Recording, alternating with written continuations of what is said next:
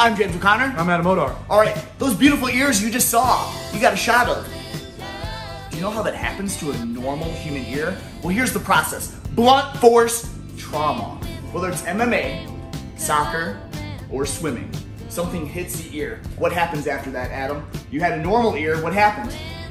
Cartilage breaks and that fills with blood. The cartilage breaks, blood spills into your ear, blowing it up. Then, it's super soft at first. Painful or not painful?